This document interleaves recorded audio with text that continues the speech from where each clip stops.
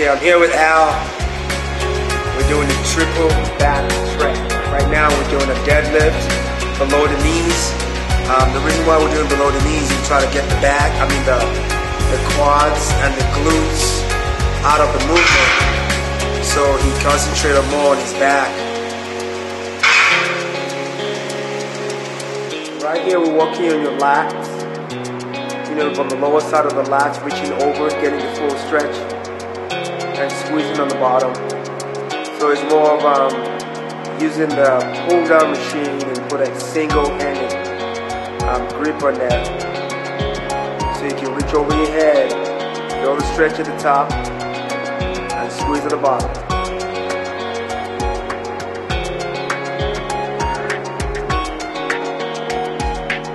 So over here we're doing a high and a low row. We go a higher row with the upper back, and we're going to the lower side to get the lats a little bit more into the lower side of your back. So there's a high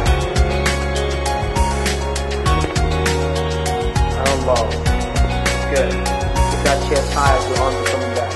Chest up. Good. Pushing up the back with assisted pull-ups. So right now we have a high power T-beam assisting him up, but he's still using his back a lot more in this position. So right now we're just finishing up the back exercise.